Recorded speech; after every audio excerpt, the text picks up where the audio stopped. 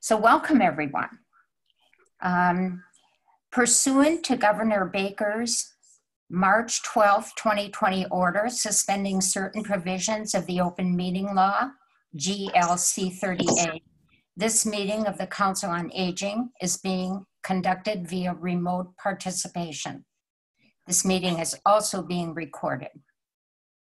So let's do a roll call to check and make sure everyone's video and audio is working properly.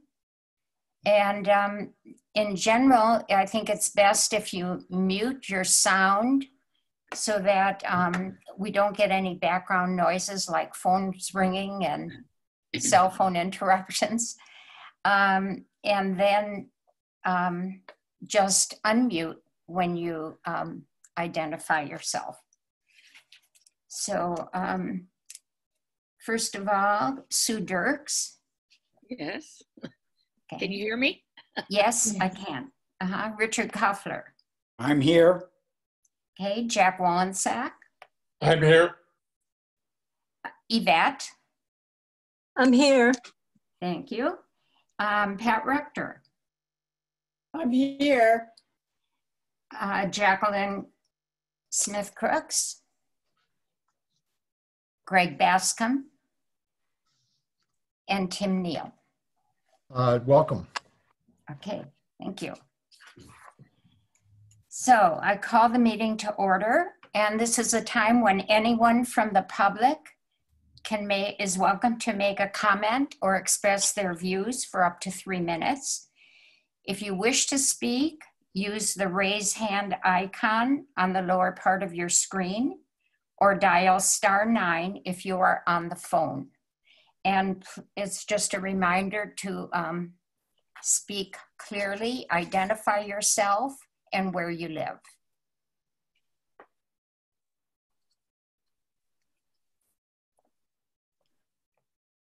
Are there any public comments at this time? Okay, then let's proceed. And for board members, if you wish to speak, since you're muted, you don't need to use the raise hand icon. Simply raise your hand like so if you have a question for anybody who is speaking or if you have a comment to make. Is that clear? Mm-hmm. Okay, and for Yvette who is on the phone, you press *9 if you want to make a comment. Okay, thank you. Okay, so let's go to the agenda, and I think you probably all have the agenda in front of you. We will start with presentations and discussion, and I think that Jacqueline had a comment to make, but she is not present yet, so let's go forward. And if you would start, Mary Beth, with the status of operations at the senior center during the COVID lockdown. And of course, we're all very eager to know what the plan is going forward. Yeah, thank you, Rosemary. And I just want to note for the record, Sue, as the secretary, I did see that Greg Bascom was dialed in as a panelist. And then so when you took roll call, he was present. He was listed in the side panel under panelists, but then I've noticed that it looks like he just perhaps disappeared. And I don't know if I just wanted to make sure that you noted that he was present. And then just before I begin, in terms of the public comment, because sometimes it takes a while to figure out how to use the functions. It looks like one of the phone numbers that's dialed in, 256-0104, there's a raised hand. So if you want, I can, it says that it's indicated that talking is permitted, and if we want to allow that person to comment before you switch over to me. Thank you. This is Jacqueline. Oh, great. Good morning, Jacqueline. Good morning. I'm sorry I had trouble getting in on Zoom.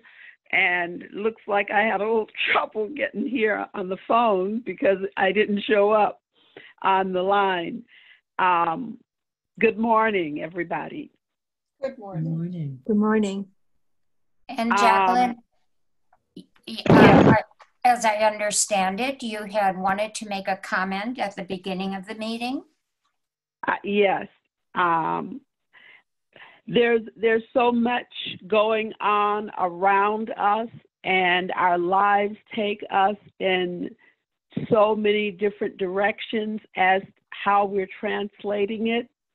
I wanted to, as an African American,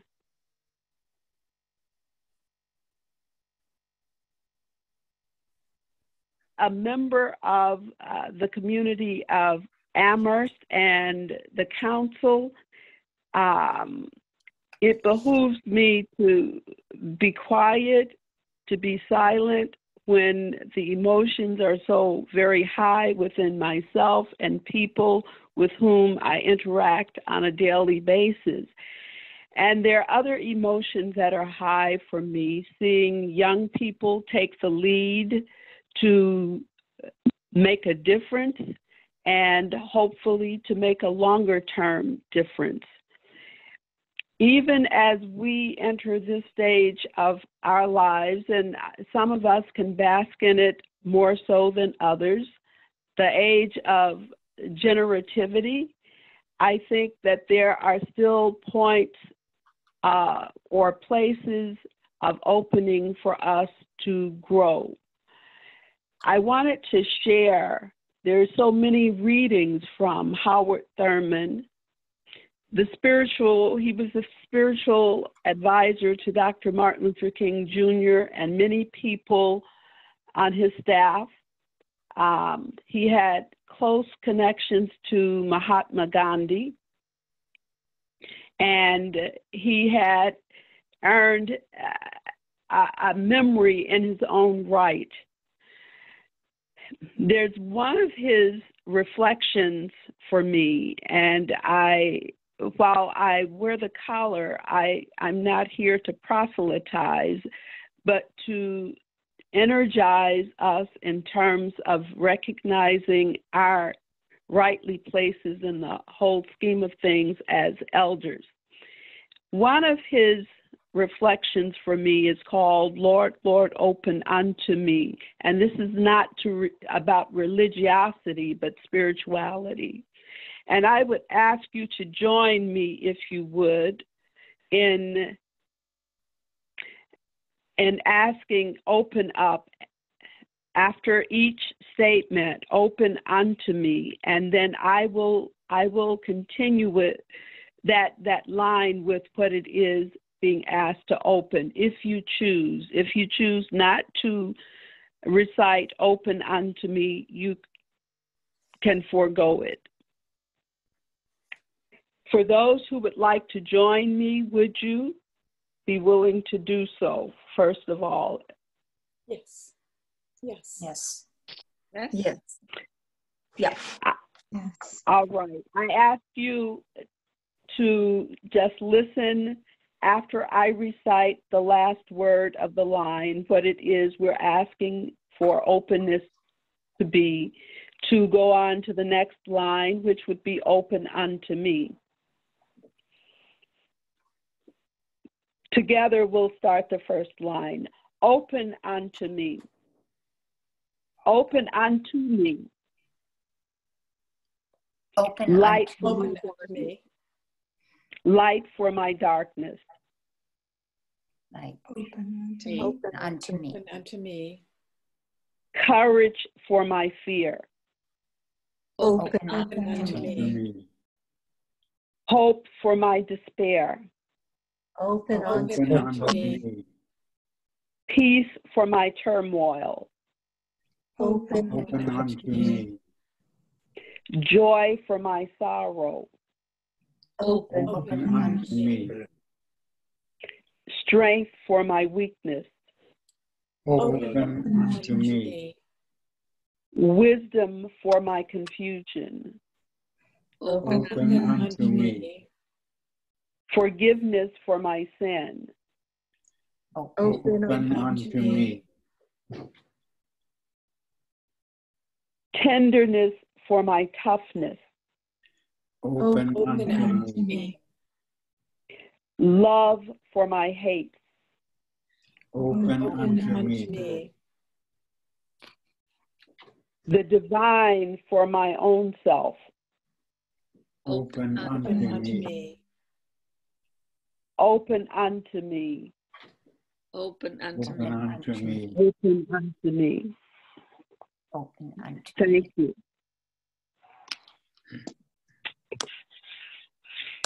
Thank you, Jacqueline. You're welcome. Sue? Jacqueline, would you please email me that reference for the poem? I will. It is going to read a little bit differently because I modified it for a secular audience. Yes, thank It you. won't be much different. I will be glad to share that. And who's asking for it? Sue Dirks, the secretary. Okay. Actually, Jacqueline, I think I would appreciate that also. Okay. Thank you. Thank you very much. You are welcome. Okay, Mary Beth, you want to say a bit about what's been going on behind those closed doors and also what you think will happen going forward? Yeah. And so I think that we should all just take a big deep breath, because I think that was a really beautiful way to sort of center us and begin this really from a reflected and grounded point, because I think we meet amidst an epic time in our community, in our nation. And there's much going on beyond the senior center that affects us and also our mission and my job. And so let's just all take a big breath in. And then you can let it go. And I just want to thank Jacqueline for offering those words and for reminding us about the importance of our work and the way in which what we do in the Council on Aging and the Senior Center affects people in many ways. So we help people physically with nutrition, we help people emotionally through connection, and we help people spiritually to connect to one another and to what is meaningful and what lights them up. And I think it's important to hold all of that as we look at where we've been and also where we're going in this new sort of dawning time. So thank you. So where have we been? I just wanted to update you because, gosh, it seems like I haven't seen you all in a full year rather than several months.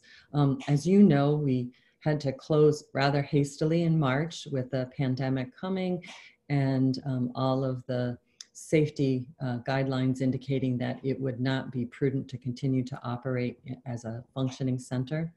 So I think that one of the things that I would begin with is just to say, first of all, how immensely proud I am of my staff for how they performed under extreme duress with a lot of unknowns and really did so seamlessly. And also what a privilege it's been to be here in the town of Amherst working for all of you. As odd as this may sound, I have never loved my job more, and I've never had as much contact with so many seniors, and to serve them in a very direct way, which was so very meaningful and also connecting. So it's been a great time, I think, for the role of the senior center in the midst of a pandemic. So as you know, we closed the building, but two of us stayed every day and we were continuing our nutrition operations. We had to release all of the volunteers. So we had well over 100 volunteers who help us to do what we do every day. Everybody, even those who wanted to stay, I asked that they go home and shelter in place because they were in that high risk category. So we were sort of left with a blank slate of how do we even just deliver meals when we have nobody left?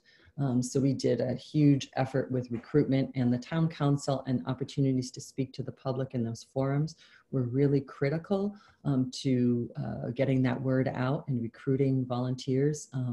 You know, we probably went through about 4 waves of them because it really was a very challenging time to be asking people to be going to homes to deliver, even in a contactless situation. There were just so many unknowns, but we really did, you know, manage to execute all that we needed to do.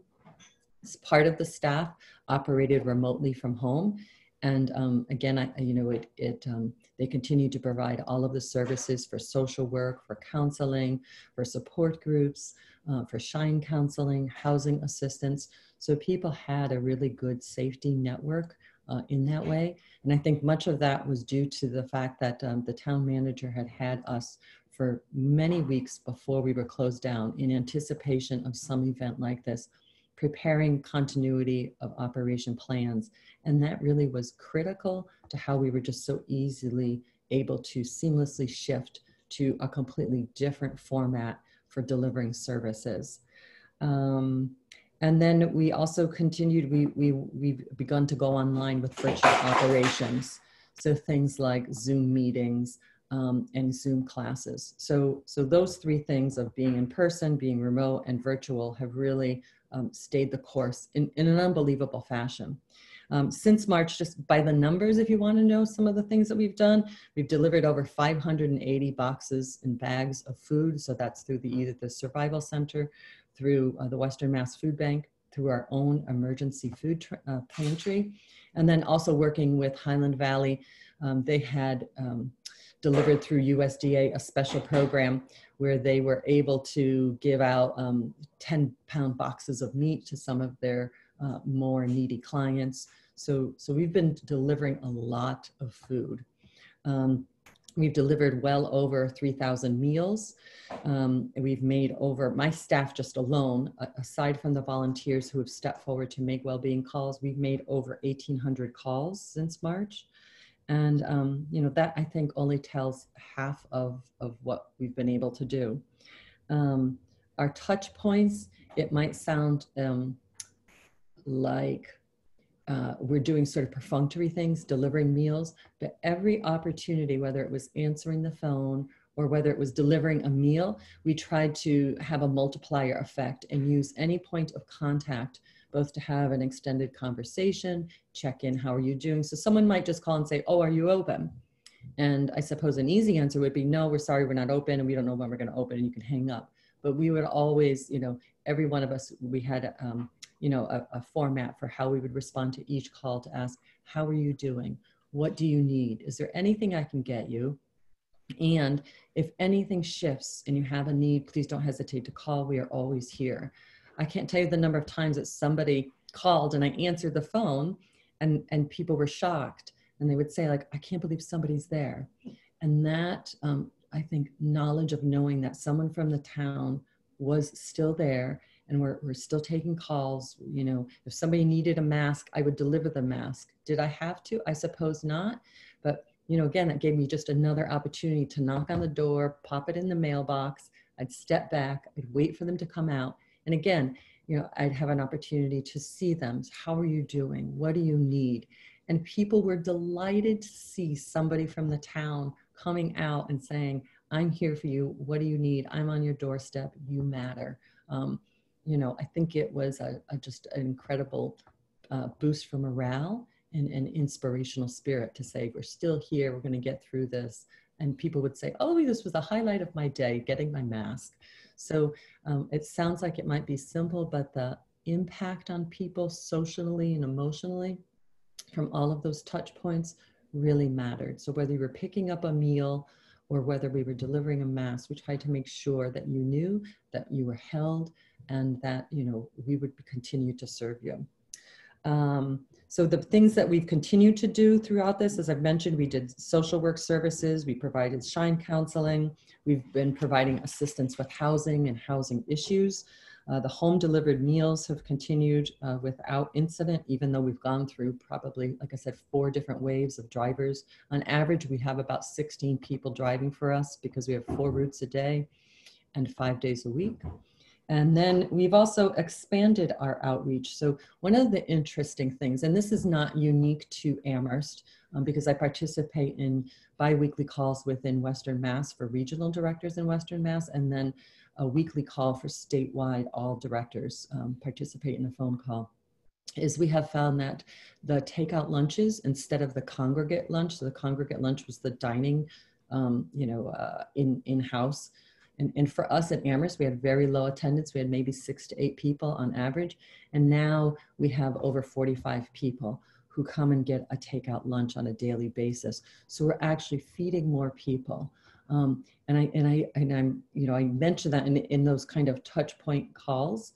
And if people in the public are watching this meeting or going to watch it after it's recorded, please don't hesitate to call us at 259-3060, because it is a free meal that you are entitled to by the virtue of the fact that you have reached a certain age and that you've paid your taxes all your life.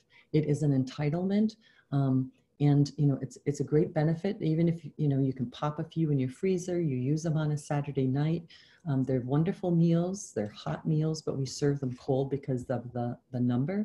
But it's a great opportunity for some nutritional support and just some ease at a time when a lot of people have just been tired and making a meal might seem a bit daunting. So and then if we look at I think one of our biggest shifts that we've had is we've remodeled. And this, I think, is my greatest sadness about not being able to have you all at the Bang Center right now and give you a personal tour of the new look for the Bang Center. And I was very touched, quite honestly, by the town's investment in the senior center and in seniors at this time. And I thought the juxtaposition between the fact that the pandemic was going on and really the brunt of it was being borne by seniors. And there was media attention saying that if there was a lack of ventilators, seniors would be on the low end of getting one. So there was a way in which in my calls with seniors during the real height of the surge, seniors felt particularly vulnerable and unseen. And amidst that, the town invested and said, you matter, we are going to give you a new place. So we have all new flooring, we have new furniture, it's ADA compliant, so that if someone needs to use the sink, they can, and then they're in a wheelchair, they can roll right underneath it, so it's accessible, they can wash their hands when they're in the senior center. The furniture is all wipeable so that when we are able to have guests inside, it's going to be very easy to clean on a daily basis. There's a new sort of a kitchen area with a new countertop, and again, ease of wiping. They used to have a peninsula that blocked and was not ADA compliant for persons with a walker or a wheelchair to get by, and that has been removed, so that it's more spacious. And it also facilitates, most importantly for us, it's sort of a process of, I hate to say the decluttering because that's an overused phrase, but there are fewer things physically in the way that will help us to support social distancing when we can begin to invite guests back into the senior center, which will be a really critical piece because, as you know, we all have to go in and people have to check in, and how would we manage that flow of persons? And there's just more room overall in that space of the initial welcome and in the social center. So I thank the town. I thank the town council, Sarah. It was just a tremendous, tremendous demonstration of value and worth, and spoke to the worth and the wisdom that our seniors are. And now that we have a place that speaks to your value and your worth and your wisdom and how much you contribute to the community. So I'll be in touch with you. We're thinking of doing like a video opening and posting it online, and taking people on a tour and having the town manager and maybe the town councilor in a socially distant way, somehow ribbon cutting from 6 feet apart, something where we can say, here we are, and let you all take a peek. But I look so forward to having you back into the space. So our operations have changed, and our landscape has changed.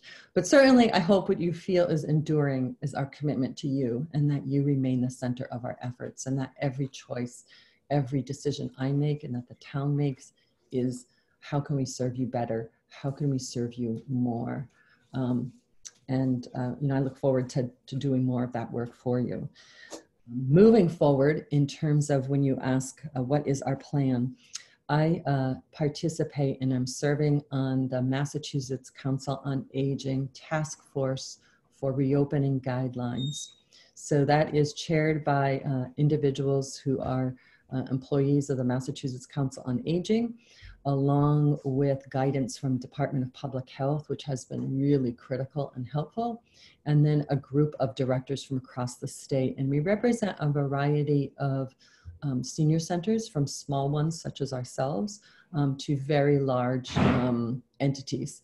So, so there's a number, they could get a wide range of opinions, and also looking at guidelines from a variety of perspectives. So looking at the footprint of a senior center really has some critical impacts on what we're able to do or what we're not able to do. So we have been, though we are not necessarily open at this time in terms of a physical plant, we have been trying to use this time to devise guidelines for all activities. So that includes opening the social center, how to run classes, how to do transportation. So we have a variety of documents. They're all available on the website for, it's MCOA, Massachusetts Council on Aging. And the documents now have pretty much all been published. Most of our work has been completed. And if you look at those documents, there's a tremendous amount of planning. So we have been using this time to sort of inventory our space and then go around and plan for what is it that we would need? How do we need to change things? Everything from how do you scan in? How do you welcome people? Where will people stand when they come into the senior center so that they're still physically distanced? Where would sanitation stations be? How would we make sure that things are accessible to persons who might have, who are have different abilities? And so we've been in that discussion and process. And I think that what I would say is, the footprint of our senior center, I think, determines a lot. And contextually, the fact that we're within the Bank Center also impacts a lot of our decisions. So, and I think that there's still, I guess, we're still looking for some more guidance. And I think we're waiting to see how things unfold with the virus and with the town's needs for the Bank Center. So the Bank Center remains an alternate location if people need to be spaced out from Town Hall or other employees don't have sufficient space or distance from other workers. Town employees came back on Monday. And so it's a process that is at this point in time still unfolding. So we're waiting to see, also looking at the rooms, what might be available. Will we still have access to all of the rooms or some of the rooms? And then there was a decision, I'm sure that you all heard from the town manager, that he set a January 1 as a date, like that the senior center would not open until January 1, or that it would be reviewed on January 1. And I think that what I would suggest to folks is that I think that was to set expectations that the process of reopening will be slow, it will be partial, and it may take a period of time to see what the course of the virus will be. There is certainly an intention that we will be able to at some point partially open. And as always, as all the decisions of the town, which have really postured us in a great position medically and physically, they will always be guided by the science. So at this time, I know that the Bank Center also has a date of Labor Day to look at whether it would be opening around that time period. So I don't anticipate an immediate opening at this time for the senior center. So the official word is that we will be closed until January 1, but we'll continue to look at the conditions. We will continue to look at the situation, and we really will be guided by science and what's sort of in the medical best interests of how we can provide a safe location for everybody. I wanted to also say that within my work in the MCOA task force, that the guidance that we have been providing really has been in sync with what our decision has been in the town of Amherst. We've been looking at what are the executive orders of the governor, which at this time still remains safer at home. So for individuals who are 65 and older, they are asked and reminded and advised to stay home unless they have to take a trip to one of the establishments that are now open in step 1 of phase 2. And I think that there is great caution nationwide in terms of providing guidance to seniors about reopening.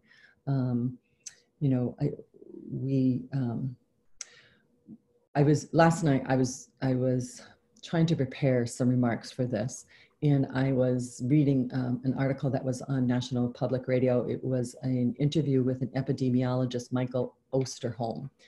And he spoke to the fact, and I think, and I've had a conversation also with Liz Welsh at Amherst Neighbors. We were talking about this earlier this week about there can be some confusion for seniors around, is it safe? Like around us, we see things opening.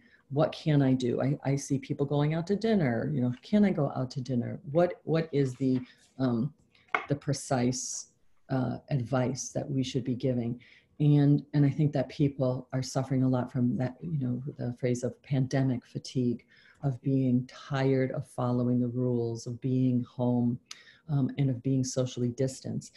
And everything that I read and the advice that I receive, both from our own Board of Health and from the state government, is that it's not a time to let up for seniors, and that the virus continues to transmit. It is still present, and we anticipate that it will be present for a good long while until we have a vaccine. And so though it is tiresome, I think that seniors are certainly, we are a bit, I think, better postured to be patient and to be creative and to find small other ways, hopefully, that we can continue to connect, whether it be in micro bubbles within small family settings, or whether it be within a small community and socially distanced. But the messaging around wearing a mask and washing your hands and performing social distance is still the best advice and the best way that we know to keep people safe. We are constantly assessing the risk as I go through each activity at the senior center. So whether we're talking about one-to-one meetings, whether we're talking about resumption of any services, or even classes, there are so many pieces to it around what is the air exchange, what is the airflow. And I think that everybody agrees that to bring people indoors for an extended period of time, sharing air, even from a socially distant posture, is still at this time, there is inherent risk. So in light of that, we've been trying to be as creative as possible.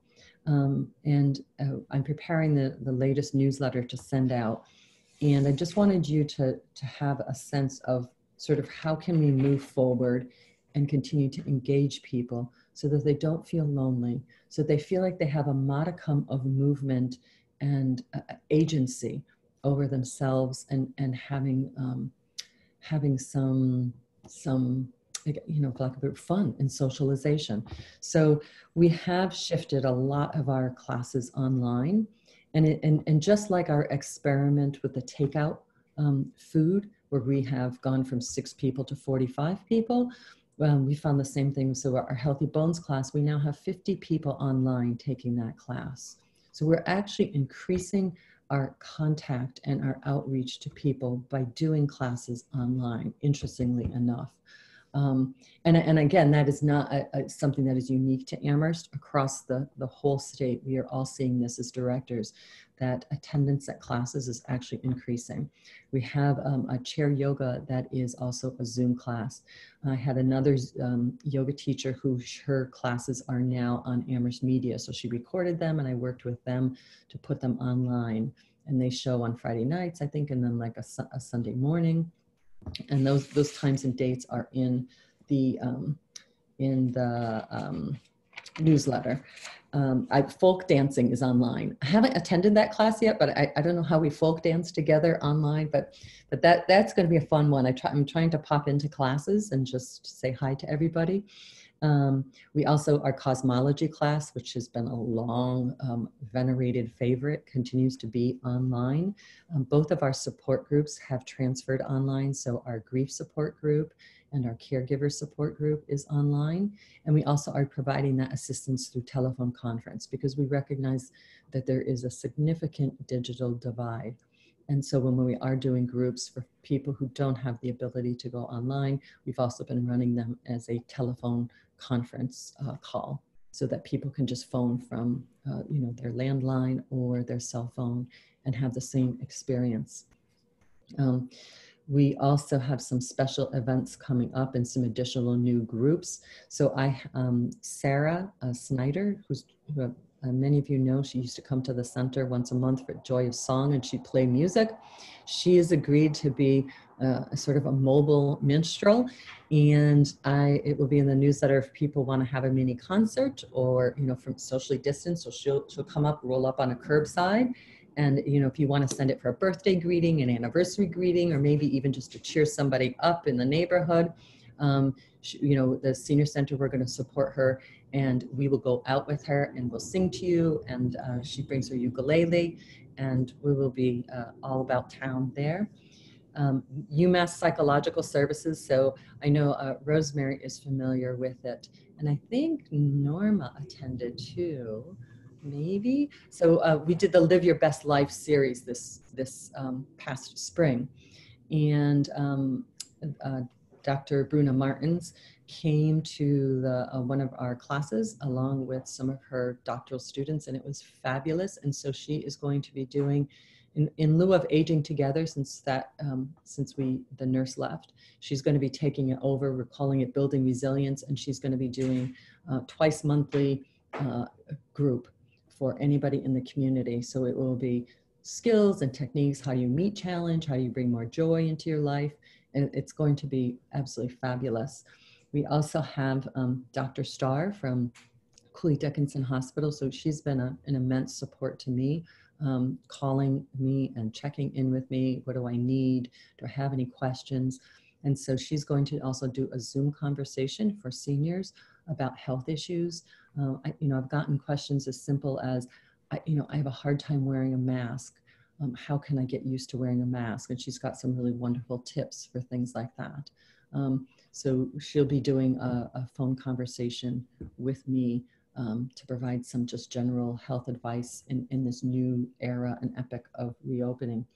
We're continuing to look at outdoor classes and the possibility of that. So continue to navigate that as it becomes safe. Right now, as you know, with the Safer Together advisory from the governor in this first step of stage 2, there's a prohibition on gatherings of 10 or more, and also the advisory that we're safer at home. And so for those more social gatherings, we're waiting for another step 2 to kick in and to see if that might be a possibility. But we have that beautiful space outdoors in the grassy area that's shaded and could be cool.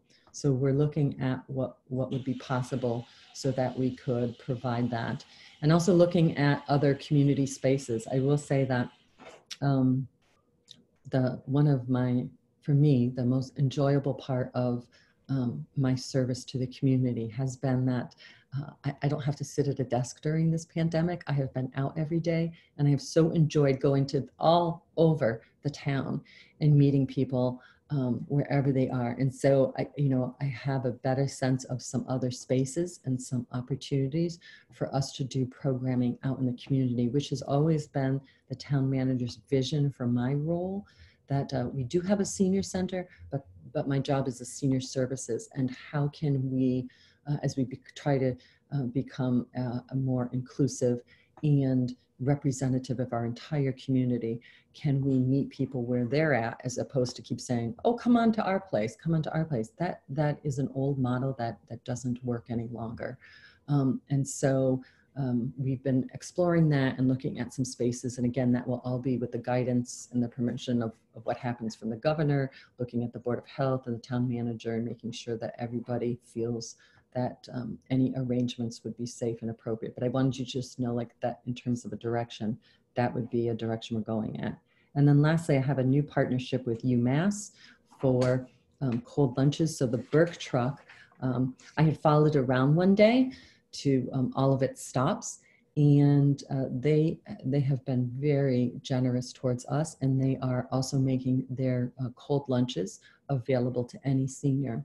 So that will be in the newsletter. They have, the Burke truck goes to 7 locations in town, and any senior can go up to the Burke truck and just say, hi, I'm a senior, and you can get a free cold lunch. And again, you know, maybe you get it and you don't have to eat it that day. I keep saying, like, this is great. It's great free stuff. So if you, you know, in terms of trying to reach out to more disparate parts of the community, as opposed to just being downtown, that's an effort. And then lastly, I just want to tell you, I've had some great luck, even though these are hard financial times. I've been writing grants furiously, looking for any dollars to bring into the senior center, because actually at this time it's more critical than ever. And I have some good news that I have 3 grants. So I just received word last week that I received a grant from Highland Valley Elder Services towards technology purchases. So we are looking at how to update technology so that staff can actually use Zoom, because much like probably many of you, our desktops at work, we don't have cameras or audio, so we have to either use our phone or use a desktop at home. And so this will allow us to either reconfigure with some webcams. We're looking at what's the least expensive way to make us accessible so that we can continue to access Zoom and support people, and also create some teaching tools for people about how to use Zoom. And also looking at the possibility of purchasing some tablets. So for seniors who can't get online, we would have a very small library to be able to support seniors. If I had like $50,000, I'd buy a ton of them. That's where, you know, that's one of my earnest goals, I will tell you, going forward, because so much is critical online. And Jack and I, we were talking about, there's a client who really is, she's fabulous. She's in her 90s, but her iPad just went kaput, and he's tried to help her virtually, you know, from his location, and he couldn't help her. And when that shuts down and people don't have access, you know, it has a domino effect, social emotional impact. And so, you know, I continue to speak to legislators also about this, about technology bonds and the needs. Just as we have outfitted students with technology, we need to do the same for seniors, because if we're looking at a long period of being closed, and some forecasts are you know, out to 2021 and longer, we need to support our seniors in really simple ways like that, of getting them the technology in hand, because it's otherwise it's you know, that divide remains, and I think becomes even deeper as a crevasse. And then I also applied for a grant to hire 5 temporary staff members to help with our food service delivery. Again, the town has been fantastic. They have lent me other employees during the time of the pandemic to help deliver food. And those employees are being deployed to other, as our services change within the town, they've rightfully been deployed to other needy areas. And so I applied, I found a grant for unemployed restaurant workers through Mass Hire. And I applied for 4 drivers and someone to help in the kitchen.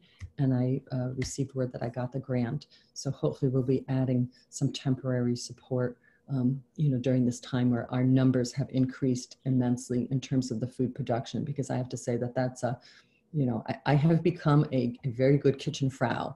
If you knew me, I'm terrible in the kitchen. I don't like to cook. My kids, everybody knows it.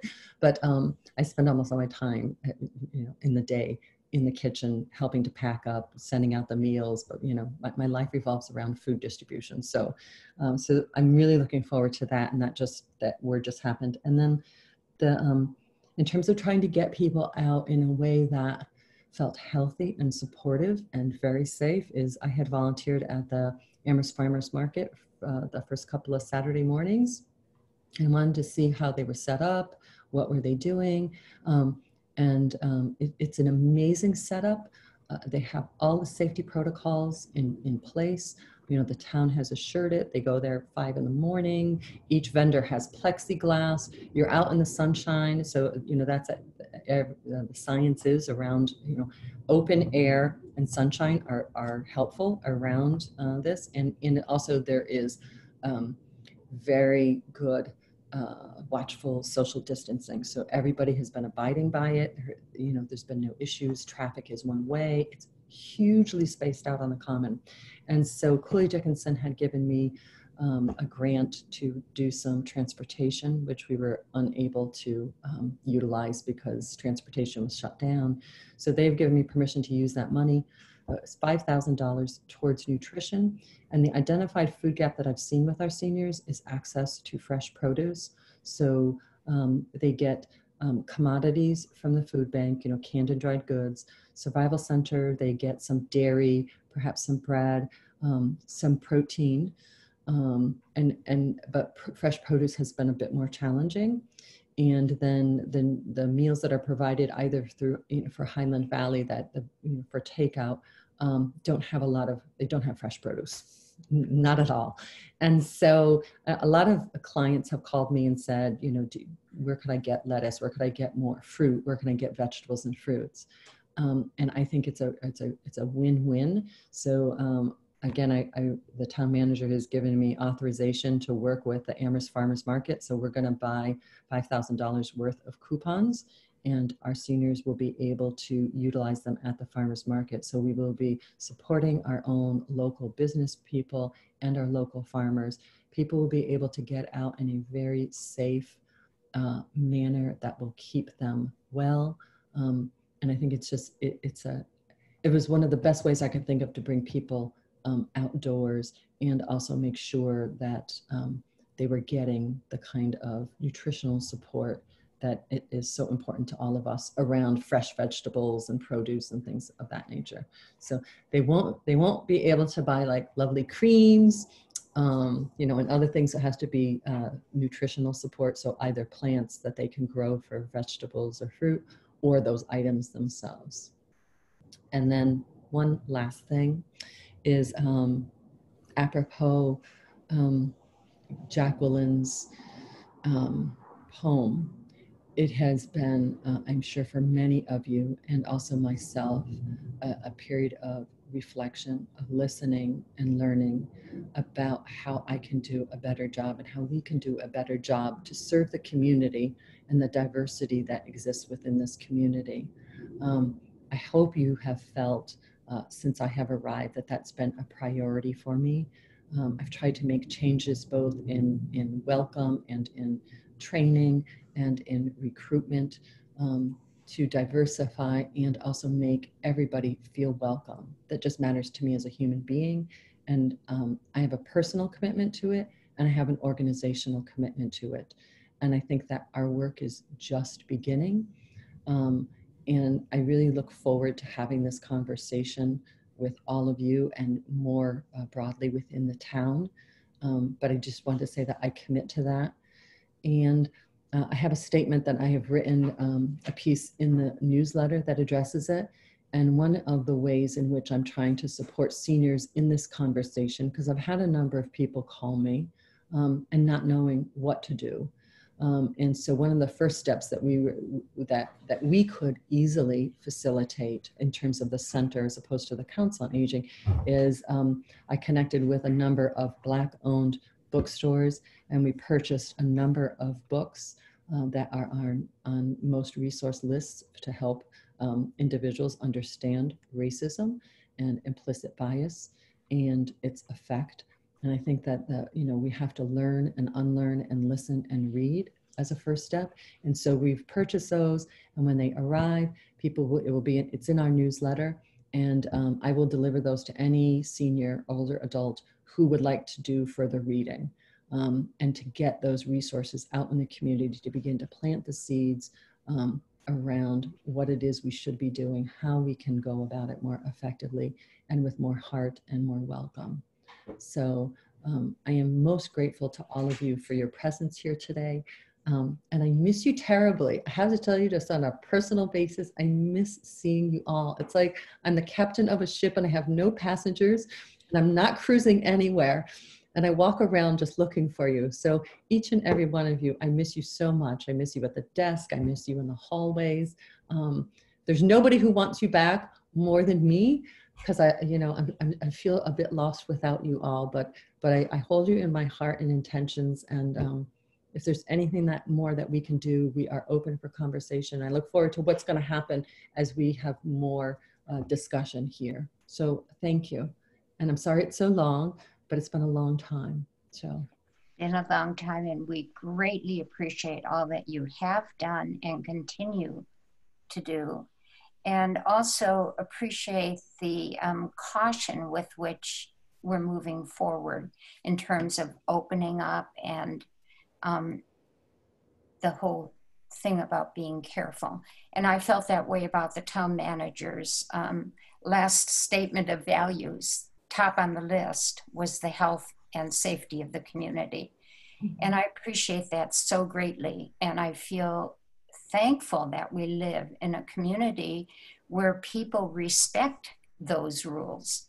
I spoke with a friend the other day who went to Northampton and said you would never know there was the risk of a virus there, that people were walking around, almost nobody had masks, and the streets were full. So we can be thankful for the caution that everyone around us takes. Thank you, Mary Beth, so much. Did you want to say anything at all about the census or the senior center nurse? The senior center nurse continues to provide services, a telephonic consultation. So anybody who has a question, you can contact her. She has a specialty also in diabetes.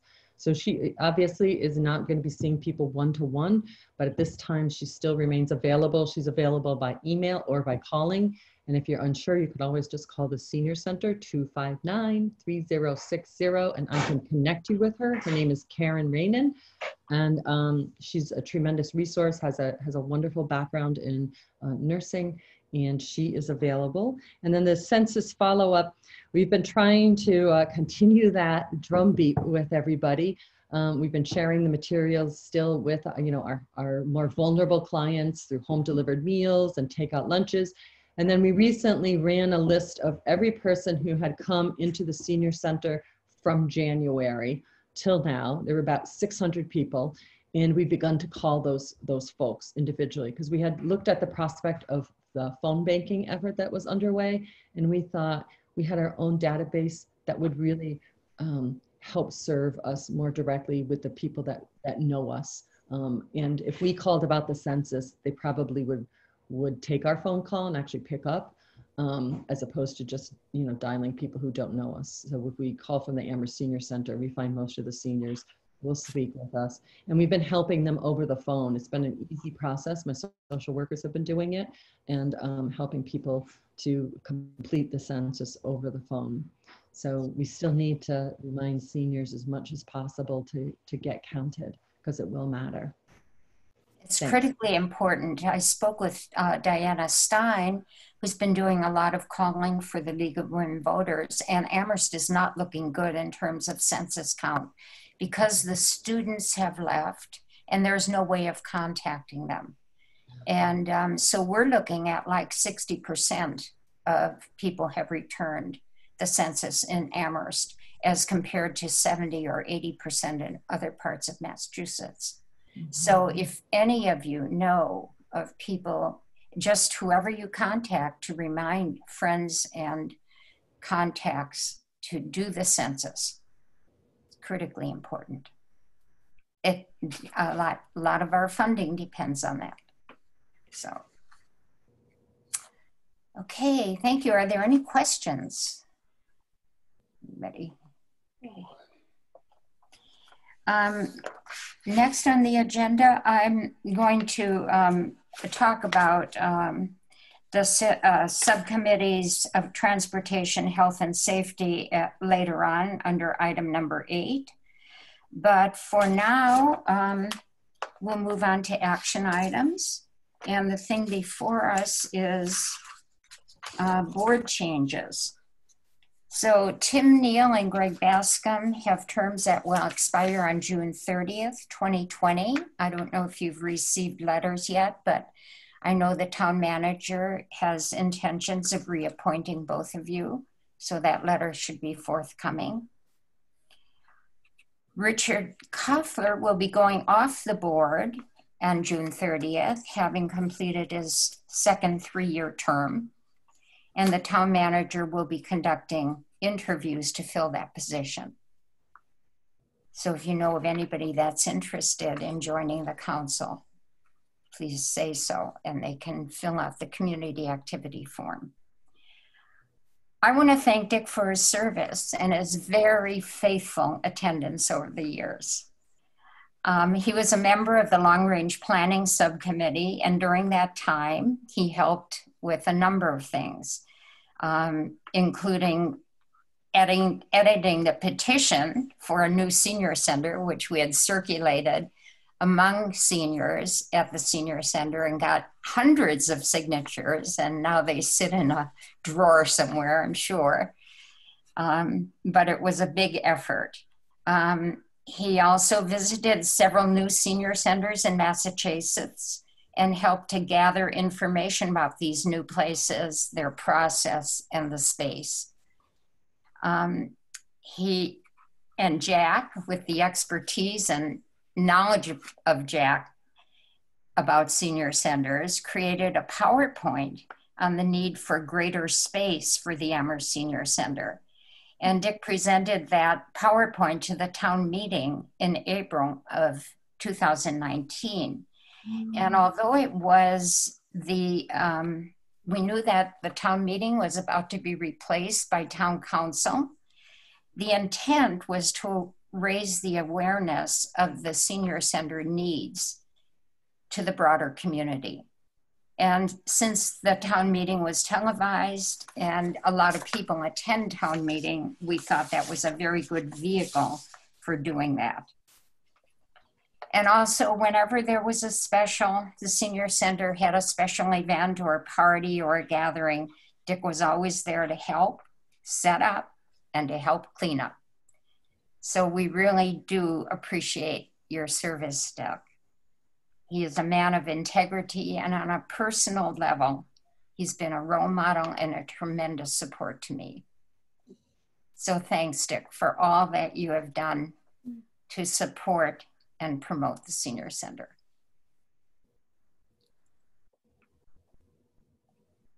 Okay, we also need to fill the position for chair, vice chair, and secretary for FY21. For starters, Sue Dirks has graciously volunteered to serve as secretary for the next year. And since I've been chair for 2 years now, I will be stepping down from that position. So whoever among you would be willing to serve as chair for FY21, please contact me. I would be willing to serve as vice chair and assist anyone who takes on that role.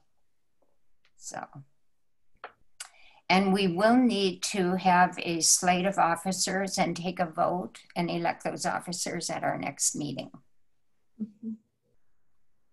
So, question, Pat? Yes, hi. Can everyone hear me? Yes. Okay, good. All right.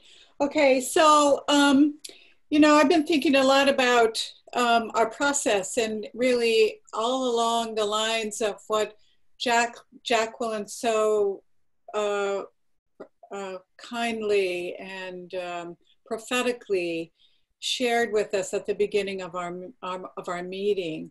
I guess there's a spirit in myself of a desire to look at all our processes in our programming, in our ways of being in community with each other, in our vision, and in our leadership structure.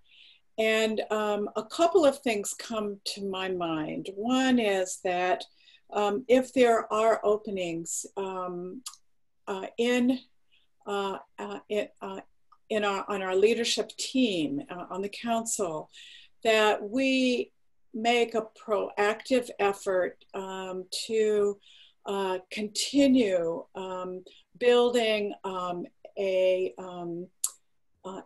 more inclusive and diverse structure, so that new voices can enrich us and inform us as we move forward.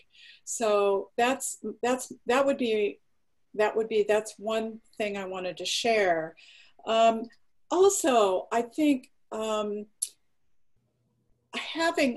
would like to say that having a process of leadership for, particularly for the chair, I think really needs to be, we need to look inward about that, but to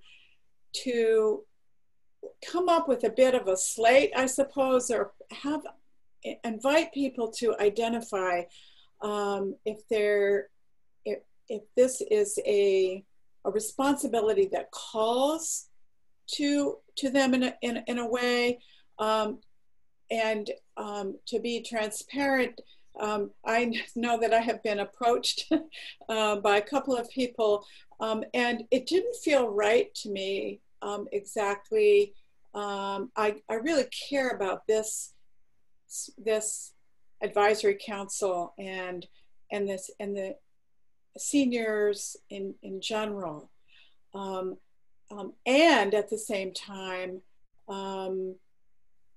I think that our process needs to be more open to not just whoever wants to come forward and is willing to do it, but rather to really invite new leadership. That we generate our process of developing leadership is more collective. I guess that's what my feeling was, that I think that would be, it needs to be more collective and interactive. And so I just wanted to put that out there and see what other people might be thinking about that. Other comments about that from other people? Sue. Until I unmute. Can you clarify, Pat, what you mean? Because I'm not quite sure I'm understanding how the leadership can be collective and more collective and interactive. I don't know what that means. So would you clarify for us? Yeah, I think that we can identify, we have some fresh new faces with tremendous leadership experience who could step forward. So I think it's, I guess I'm inviting some of our newer members to consider leadership, knowing that each of us will support that leadership vigorously and enthusiastically.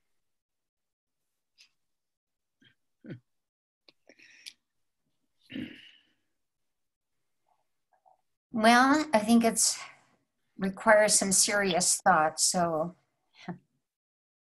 let's So I'm talking about Greg and Tim and Jacqueline, who are our newest members. Yvette is a newer member. So, I guess when I like to be direct, I'm just saying it would be, I would,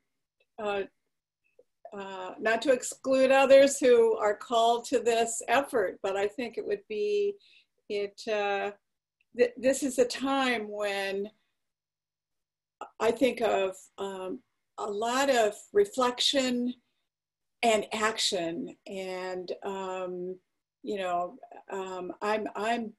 inspired by some of the new opportunities we have to widen our embrace of all seniors in our community, and so this would be an optimal time. There's tremendous leadership here. I don't know if that helps you, Sue, but. Well, I think you have to all think very seriously about whether or not you're willing to step into that role. And Mary Beth and I will be happy to answer any questions and help you through the process. So, Mary Beth? Yeah. Can I ask, if what you're talking about is not only a process of self-identification, are you also talking about a process of nominations? So in many boards that I've served in the past, when it came time for election of a chair, the call would be, are there any nominations from the floor? So I would say, oh, well, I nominate X, Y, or Z. And I said, in most instances, that would have been preceded by a conversation with that individual, so that there was some like, I wasn't just like saying, hey, you step on up, that there would have been some conversation. So in terms of process, is that, are you talking about also being asking for nominations from the floor as well as a self-identification? I think that maybe Sue's asked about I that. think that. What is the process? What does it mechanically look like that you're talking about that might feel more, I don't know, inclusive? I think that's a good idea. I think, yes. Well, perhaps we need a nominating committee. How would that work? Tim? Let me unmute myself. Well, my opinion is that, Rosemary, although you're offered to serve as vice chair, I don't really think the chair should go into being the vice chair. I think we need a new person there so they can develop into a leadership role, just as a general comment. And we're a real small group. So having a committee structure of a nominating committee, that seems to me, I mean, it's possible, but it seems to me a little bit too, pardon the word, bureaucratic for us, just a small group. So that would be my only comment. If we want to recognize your service and your participation, whether that chair, vice chair, secretary, I don't know if that group serves as an executive committee or not, but if so, you could, the chair could become, I don't know, a chair emeritus or something like that and be part of that executive committee. But I would think a vice chair should be a new person. So we have sort of developmental process in there as well. Well, at this point in time, is anyone willing to step forward to be chair or vice chair? As I see it, Tim would make a great leader and Pat would make a great vice chair. But I can't, we need to talk about it. So we'll come together, have some conversations behind the scenes and come together at our next meeting. Does that sound acceptable to you, Mary Beth? Unmute. Can't hear you. I don't run the process. I was just here to clarify because I do know some processes. So I think that you all have to decide as the council, what is what's the process for nominating and for coming forward. And I think you probably need some time to talk to one another in some way. And also just to sort of give it consideration of what what, you know, what it would entail. And as Pat, I think, referenced, is sort of the call to leadership is who, you know, who feels like it's something. And if anybody had any questions about anything, I'm happy to share with them about how I work with the chairperson. And you know, but I do think it's a really exciting time, and I think anyone would have a wonderful time being the chair, the vice chair, or any position. I think that the council is really poised to do some exciting work this year. So I invite you all to nominate yourself. Yes, and if you're someone who's quiet, sometimes it's a great time to step forward. You know, when I used to teach, right, there's always the, you know, the student who always raises their hand, and then you know, there's the, like, I'd like to hear from someone who isn't always at the forefront of speaking. So that's just the, like, social worker, therapist, teacher in me saying, it really is a heartfelt invitation for everybody to consider it, and there's no special way that leadership has to look. Leadership can look a lot of different ways, as we saw with the Prime Minister of New Zealand. So, Okay, thank you. I do feel, whoop. I do feel that there needs to be new leadership for the council, and working with Mary Beth has been a great pleasure, and she is extremely helpful. So think very seriously about it for yourselves, and we'll have some conversations. Okay, and then the next item on the agenda is about the mission statement. And I just wanted to say a few things also. Make a brief statement about all the horrific events that have been taking place across the country. And I think the question in all of our minds is, what can we do to put an end to this systemic racial injustice? And that has permeated society over the centuries, and it continues to terrorize Black people and everyone to this day. And beyond that, we recognize that racial disparities affect every aspect of our right to life, liberty, and the pursuit of happiness. We can't sit back and tolerate inequality and unfair treatment to others based on gender, color, race, or religion. And that inequality exists in every aspect of life, including but not limited to healthcare, housing, unfair treatment, education, and jobs. This must really end, and we have to think of how we can help that process. As members of the Council on Aging, we have to be alert to unfair treatment, especially among older people. And we must vow to seek equality for everyone. I think it's important to incorporate that goal in our mission statement. And if you look at the mission statement, it's a start to what we had, replacing what we had before. And I would welcome comments and additions that you feel would be right at this point in time for improving that statement. Sue. Just one word change at this point. You've got the word strive a couple of times. I suggest endeavor as an alternative. Okay. We endeavor to foster self-fulfillment. Okay. And Tim, you also had a comment? I am referring to what you sent as an attachment. So are you proposing the short current mission or principal goal be replaced with the multi-paragraph one down at the bottom? Yes. Okay.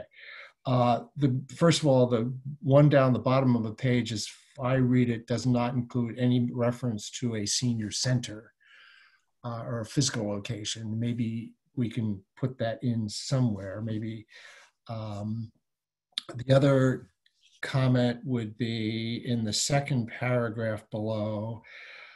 Regardless of race, color, I might suggest adding like sexual orientation or sexual as well, or whatever the buzzword phrase is for that. Okay, and then this is more of a grammar thing on the third paragraph. Support the needs of older people rather than saying and enhance their social, maybe so as to enhance their social, physical, and that's just more of a grammatical change. So those would be just general comments that I would. I think that what you say about the senior center, we could certainly include, we aim to provide and promote a wide variety of services at the senior center.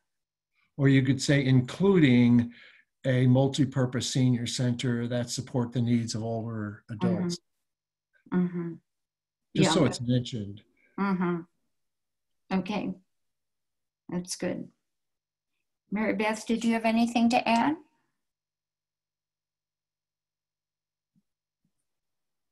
Well, I do. It is very interesting. So the one very interesting piece of my job is Nancy Pagano is a consummate historian and has impeccably maintained the history of the senior center.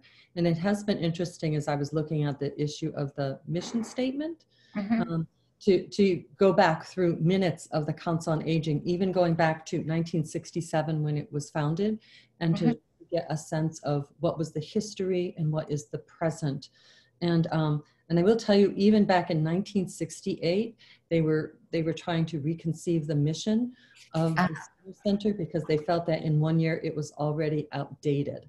And so I think the process of looking at a mission statement is an important process and is iterative through time and reflects both changes in need and services and culture and community and awareness.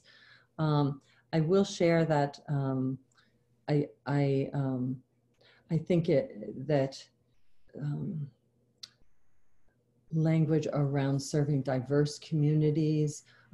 I've looked at other mission statements from other communities as to sort of help me understand my job when I first entered, and ways to share that.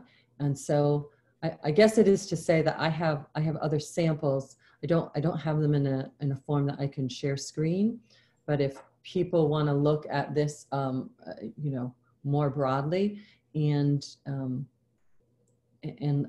looking at the wordsmithing of it, I'm happy to share some other examples of some mission statements that I think reflect more our future around serving diverse communities. I will say that for the purposes of my budget, I crafted some additional language that I used in terms of the budget reflection of what my mission was, because I felt like what had been previously set didn't capture our work fully, and the urgency of becoming more of a community outreach service. So I don't have anything final to say, except that I think that it might be helpful to look at other examples and other ways that people have reflected that. Some have also done mission statement, core values. So, I think that there might be a group of people who might be really interested in taking that on as a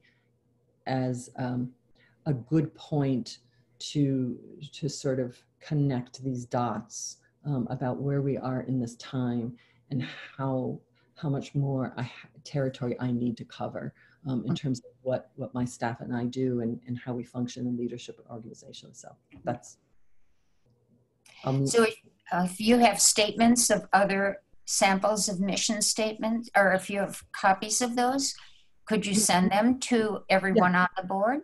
That would be, So I do have a file that I had been using just for my own purposes, because I think that for me, a mission statement is a North Star, and I use it as a statement of values of how I make harder decisions and where I'm using the limited resources that we have and whatnot. So yeah, I think it's an interesting process to go through.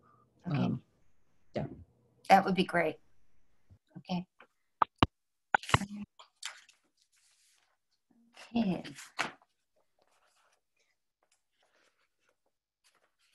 Any other Rosemary? comments about that topic? Yes. Yes, Pat. Yeah, I was just going to say that, you know, reflecting, I just wanted to add to that, that we're already transitioning to a view of engagement that involves not just the physical location of the at Bang's Community Center, but is embedded in small communities of elders in other places in our community. So capturing that, I think, reflects our aspiration and our activity now. So I would hope that we would sort of ratify and validate that, because I know that's something that Mary Beth's already doing. So that's part of it. But also, I would welcome, and I have some language that I would like to share about just basically, which is we commit to creating activities, practices, and skills that enable and embolden older adults collectively and individually to advance a more just and humane community. So that is a commitment. It's not negotiable in a way. So that it in a way it's a statement of values. And so I endorse also that our values, there's some sense of values in our mission statement that help anchor the way we do things, what our processes are, that they are open and transparent and inclusive, so that language inspires us as we move forward. So, so I'll share that language with the two of you and some. And I'm deeply curious to see what other mission statements of other councils have as well. Okay. Okay. Okay. To be continued. Am I speaking? Jacqueline, I think, is trying to chime in. I see her light up, but I don't know. Yes. I don't know, because I'm not seeing people, and even if I saw, I don't think I know everybody by name. But the last comment, I think, speaks volumes.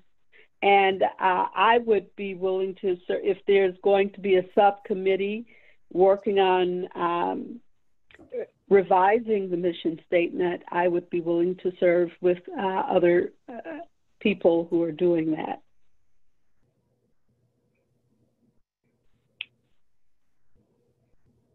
How do people feel about a subcommittee? Who would be willing to be on a subcommittee to work on the mission statement? Pat? I certainly would be happy to do that. Okay. So the three of us. Okay. Sounds good. All right. Did somebody say Mary Beth? I thought I heard somebody say something about Mary Beth. Okay. All right. Well, let's get together then. And please, Mary Beth, send us those sample statements to each, myself, Pat, and Jacqueline. And we will work on that. Thank you. Okay. Okay. And then you've all by now read the Secretary's report, which Norma Hallett prepared from the last meeting in March. So do I have a motion to accept that report?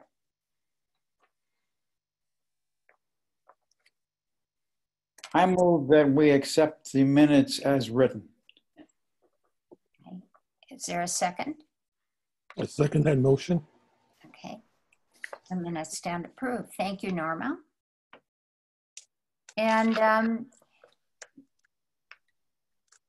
I have here on the agenda the Friends of the Senior Center update. That's pretty much on hold for now. It has had a lot of health problems, and there, of course, haven't been any meetings or any opportunity for fundraising because of the COVID. So things are in limbo. Did you want to say anything more about that, Mary Beth? Unmute. I do. Here I am back again. I think that for purposes of the meeting, the only way I think that it really impacts us is that we're not able to gather the names and the amounts of donors for the newsletter. And I know that that's a section that many people have look forward to a way of being acknowledged. You know, it's a very trying time for the Friends, as it is for all of us.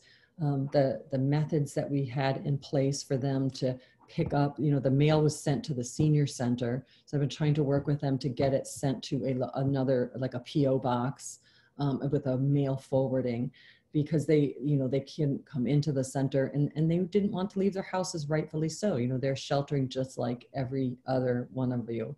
So I guess what I would just ask of the community is to have patience with them for any acknowledgement, both more widely in the newsletter and also personally with thank you notes.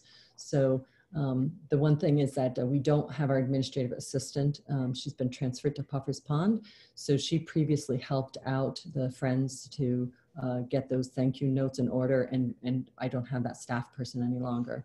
So, you know, this is it's all in flux. And so be patient. It might come in the form of a Christmas card. So, and they are entitled to their respite, just like so many of us. And it's operationally very difficult for them. So I just ask for patience from the public on their behalf, because they have carried the senior center. They provide over $35,000 of direct assistance every year.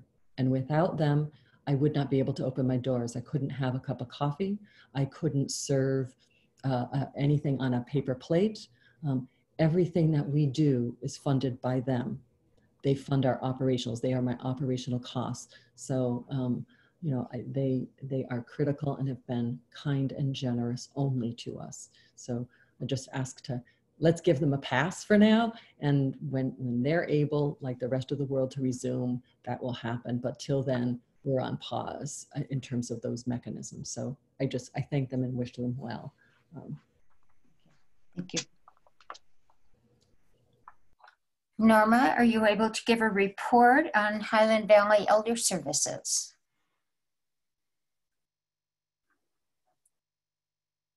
Can you all hear me? Yes. Yeah, okay. There were no meetings of the Nutrition Council that was for the whole group, for the whole council,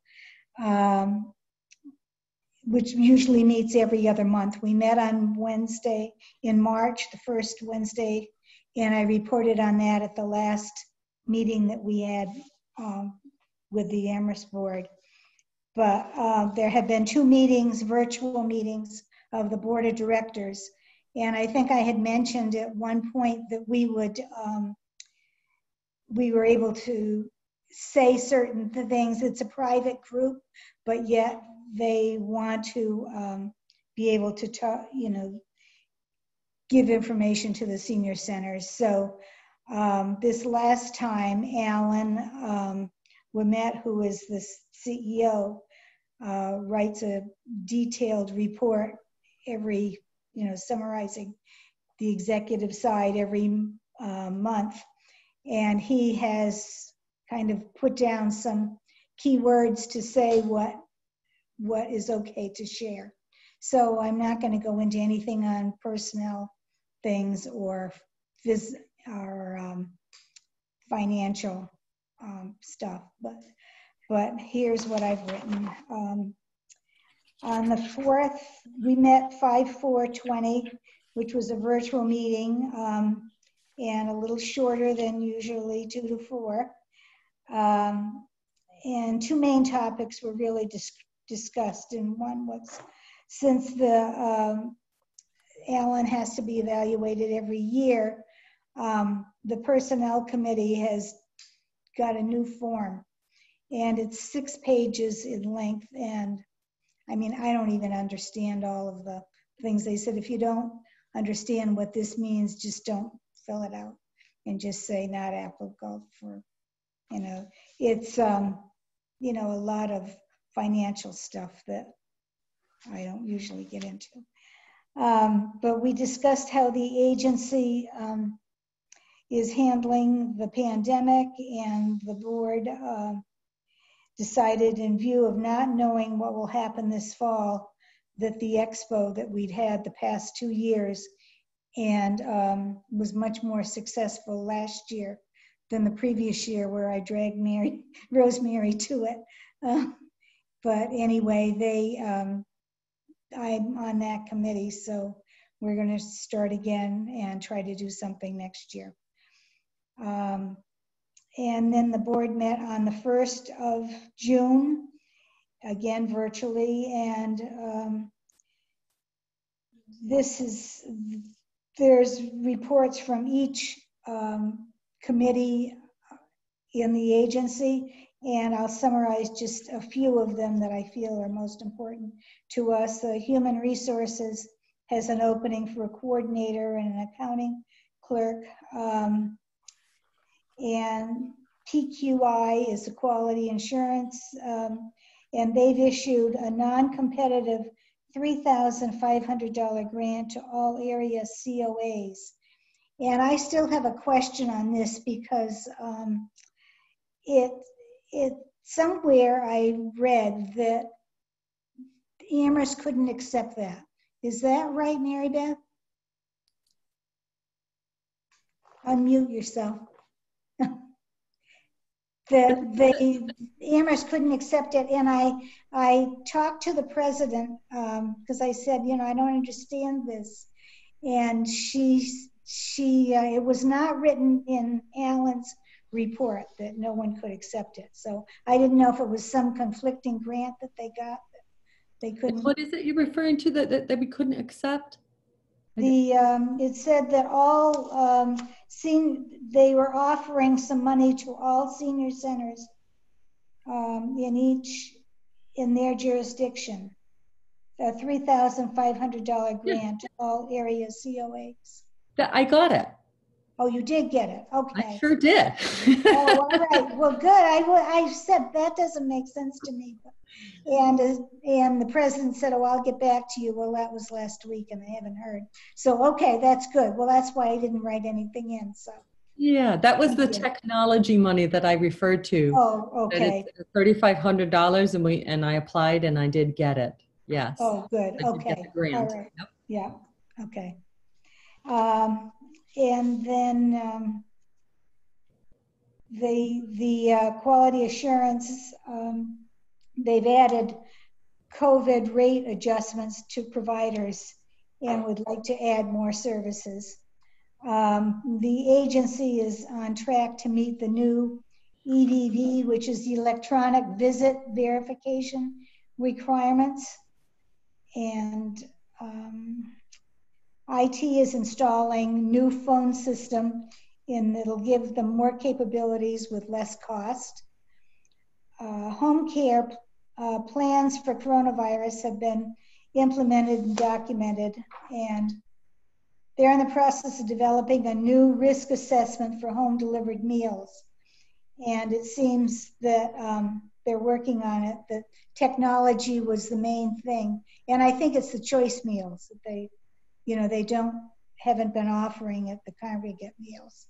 And so they said they hope to make some decisions by the end of June. It was going well. So. Protective Services has not had much outreach, but has done virtual checks. And if necessary and need be, the group is able to have home contact, but it's a last resort. And the Ombudsman person, they have volunteers that visit people in nursing homes once a month, at least once a month. And they, of course, have not been able to do that. And so they've been going outside the nursing homes and holding signs saying they're still available for them and that they haven't forgotten them and they just can't come in due to the virus. So, you know, that has been going okay. And the, yeah, some facilities have COVID cases of residents and staff, but it seems to be on the decline. Let's hope so. Nutrition, as I said, there have not been the bi-monthly meetings of this committee since last March, but they've had over 100 new volunteers that help with services. And the transition has, and maybe that's includes part of what you said, Mary Beth, I don't know, you know, but they said that they do at least 200 meals a day, and the community meals have been replaced with take-home meals. And the cost of the meals, because with COVID, everything's gone up, has increased about 25%. So I don't know how if they're going to charge another $1 or what, but and there's also discussion of offerings as an alternative choice meal to the home delivered meal, which I mentioned before. So that's what's been going on with Highland Valley. Any When questions? you meet again, Norma? I don't know. I thought that they usually, I mean, I've been on that board 2 years, and they usually don't have a meeting in after June until September. But I don't know if that will change, and we'll just do it virtually. Mary Beth? I just wanted to clarify for people who might be new to the council, our role and relationship with Highland Valley. So Highland Valley Elder Services is a regional catchment senior service provider for over 24 communities. Amherst is one of those communities. And they are what we refer to in the elder field as an ASAP, so an area service agency for providing senior services. And they do everything from nutrition to holistic assessments for case management, home health care, and home health aides. Our relationship with them more directly with the senior center is that they provide us with the food that we deliver. So we don't cook our food. Many sites cook their own food. Highland Valley prepares all of our meals, whether the home delivered or the takeout lunches, every morning in Northampton, and then a van drives them over to us, and we're the sort of delivery conduit for our meals. And I just would want to really praise them for their performance for our community during the pandemic, because we obviously, quadrupled our number of meals and requests very rapidly. They had to scale up, and we were one of 24 communities. So you can imagine what that was like for them in the initial stages. And they met every requirement. They never, failed to send a meal, to add somebody on. When we had difficulties, when you talk about the risk assessment, so the home delivered meals, you have to meet very certain criteria.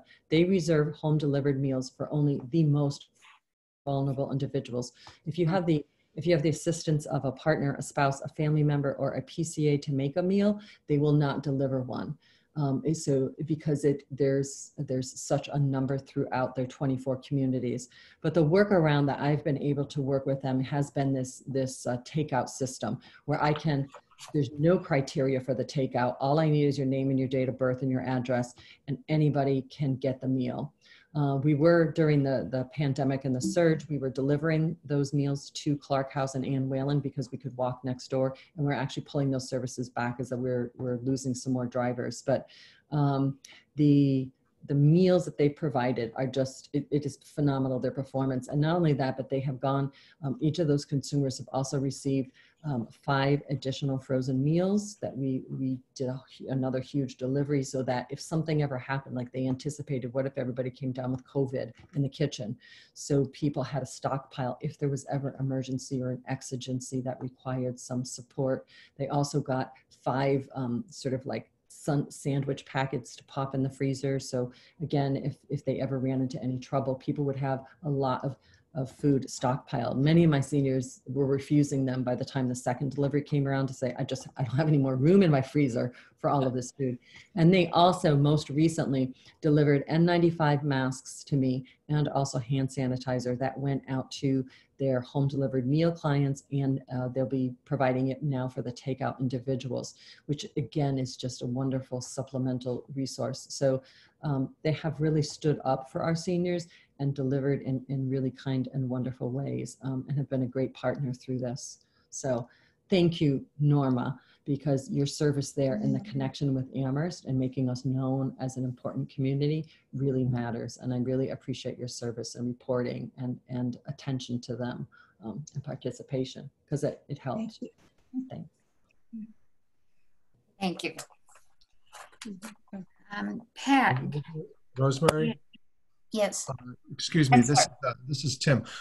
My apologies to everybody, but I have to change rooms. My wife needs this room she's on another board and she needs this room. So I'm going to be walking into another room, but I'll be right back. Okay, great. Walk safely. Oh, well, hopefully. Pat, did you want to say something about the Transportation Subcommittee? Yes. In the interest of time, we promised that Angela that we'd be finished by 11, so I guess we have to move right along. Yes, this will be really quick. So let me just go ahead and say, we had scheduled a subcommittee meeting for March 16th, and by that time, a meeting face-to-face was impossible. So, and in addition to that, everything has changed with respect to medical transport, to criteria, to some of the things that we were thinking of. So it's a whole new landscape, and so I would say things are on hold right now, and my sense with respect to the future of this subcommittee is that I think it's too early to say. It's not for me to constitute it or dismantle it, but rather to say that I think during this time of change, there are other opportunities maybe that would take even greater priority than some of the issues that we're looking at. I mean, we're trying to do a lot of different things simultaneously. One of the things that springs to mind, for example, is the council's need for looking at our financial health, and really, I can't think of another department or entity of town government that requires having fundraisers to support operational budgets.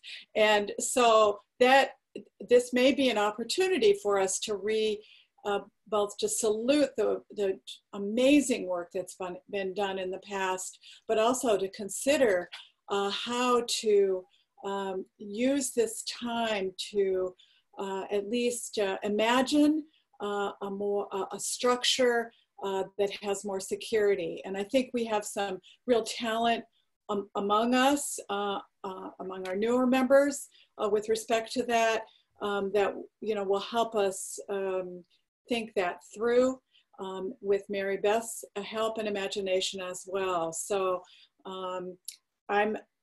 that's where we are. We're not.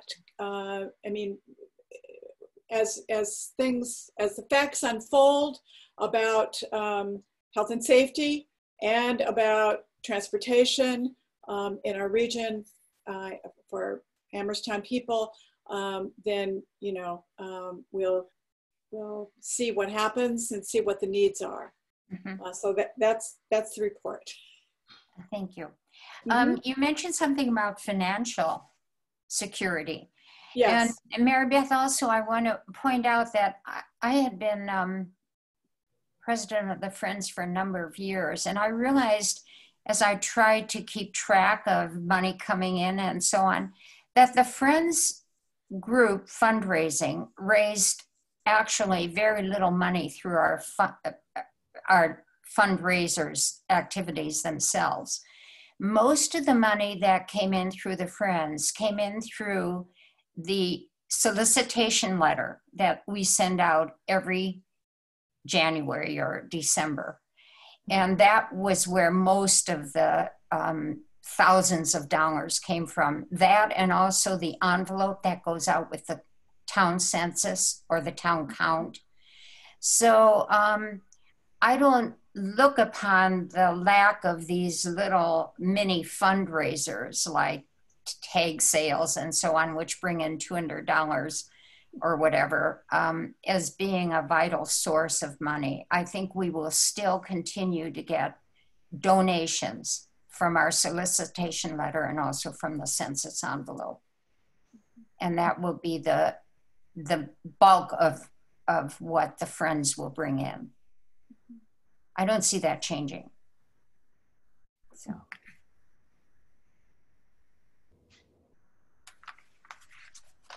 Okay. Are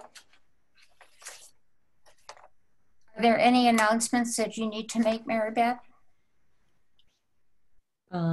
Actually, there's two things that I just would add is that July 2nd, our budget goes before the Finance Committee. So that might be an interesting meeting for you all to tune into. And then secondly, still listed in our panelists is Liz Welsh, who is here on behalf of Amherst Neighbors. And I know that she didn't chime in during the public comments, but, and I don't know if she had a difficulty, but they are our wonderful partners in the community, and they are doing lots of online programming, really interesting pieces. And she and I are talking about collaborating on another kind of conversation around advice for seniors. So if anybody is interested, Amherst Neighbors has launched. They have a website. Much, I think of their membership at this juncture, just like the senior center. In other words, if you come to the senior center, we have you become a member, not because there's dues to pay or anything, but it's a way for us to be able to communicate with you and to contact you, and if we need to get information to you. And so they do have a process for membership, but membership is free. It is open to everybody in the community. So everything that they have is available and free, unless Liz raises her hand and lets me know otherwise. But that's my understanding, and when I've gone on their website and in our conversations. And they have, there she is, she's raising her hand, great. Yeah. And they have some great opportunities for online programming. And I just wanted to put in a plug for them because we're coming to the end, and she's been patiently participating. And they have some offerings and ability to do things in the community that we frankly don't. And it's a beautiful example of continuum of services and using community resources and grassroots organizing to also support. So it's not sort of one or the other, it's all of us in this. And so if you want me to recognize Liz, I can. Yes. Okay, Liz? Please, Liz, yes, go ahead. Thank you. I actually really enjoyed this meeting. I'm really impressed with everything that the Senior Center and the Council on Aging has been doing through this time. And yes, we were about to launch as COVID hit. So really what we're starting with is what we thought we'd eventually get to, but not immediately, which is our programming. And just to say, yes, we are a membership organization, but our events also are open to anybody, because we were always going to be doing public events, and those are things that would be open to all.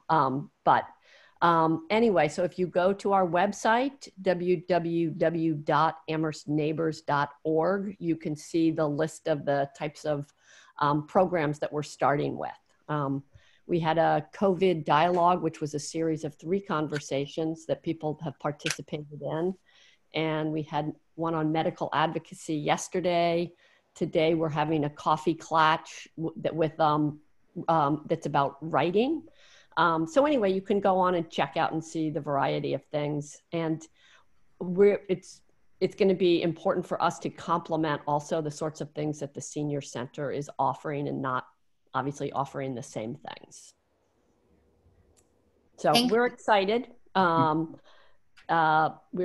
trying to figure out, but I don't know at this point, given kind of the recommendations for people over 65, it's going to probably continue to put our kind of volunteer component that was going to be more traditional on hold, as of now. And Liz, is there also a phone number that anybody, so some people go on, but some people might want to call somebody? Absolutely. Thank you. Yes, there is a phone number, 345-255, or no, 345-3555. Thank you so much, Liz. And it's really wonderful to have you at the meeting. Thank you very much. I must say, I also have that on my list of announcements, and please do go to amherstneighbors.org. I joined one of the groups, the COVID conversation group, 2 weeks in a row. It was an intimate group of 8 people, and we had some wonderful, deep conversations. I would really encourage people to join up. They also have programs on gardening, health, interesting program on India coming up. So I would encourage everybody to look at amherstneighbors.org. And then I had one other announcement. Today is a live chat with the town manager at noon. And oftentimes Julie Fetterman, the public health nurse, is there. And so if you have any questions for them, do look at the town website, and I have the Zoom numbers and the phone numbers if you are interested in that, and that's at noon today. But the town website has it on their calendar. Oh, I'm sorry. Go ahead. Anything else? Can I just ask, I went on the town website and could not find that link. Oh, click on the calendar. Okay. And whatever date, click on the date and all the meetings will come up, and you will find the access information there. Okay. The town website, yeah. If Liz, give me a call if you have any questions. Actually, you want the Zoom number? I have it right here. Oh, sure. 524-601-364. Great. Thank you. Yeah. Okay. Okay. Anything else? Then I propose we meet again on January 16th at 9 o'clock. July 16th at 9 o'clock. So please mark your calendars for that. And we'll be in touch in the meantime to talk about leadership roles. I assume that July meeting is virtual as well through Zoom? Yes, it will be. Yeah. Thank you. Same format. Yeah. Okay. Thanks. Everyone stay well, stay safe, and look forward to seeing you again in another month. Thank you. Bye. Thanks. Goodbye, everyone. I miss you. Bye. Thank you for coming. Too. Thank you for your support and work. The meeting is adjourned at 10:55. Thank you. Excellent. Thank you. Thank you.